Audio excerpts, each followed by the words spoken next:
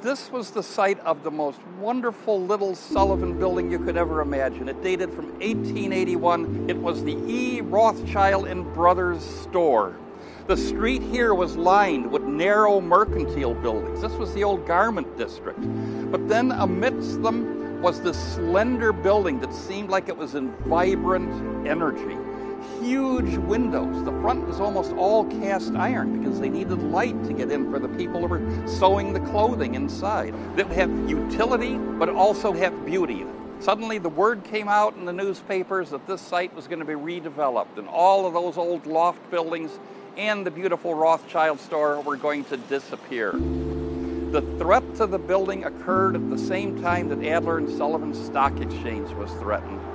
And the poor Rothschild store kind of got lost in the shuffle. And so it went down quietly. There was a beautiful piece of the blossoming iron at the top that the record took down, set aside for me. And it's important to save the ornament in terms of decorative arts history, but it really doesn't tell you much about the power of how the building worked as an entire ensemble.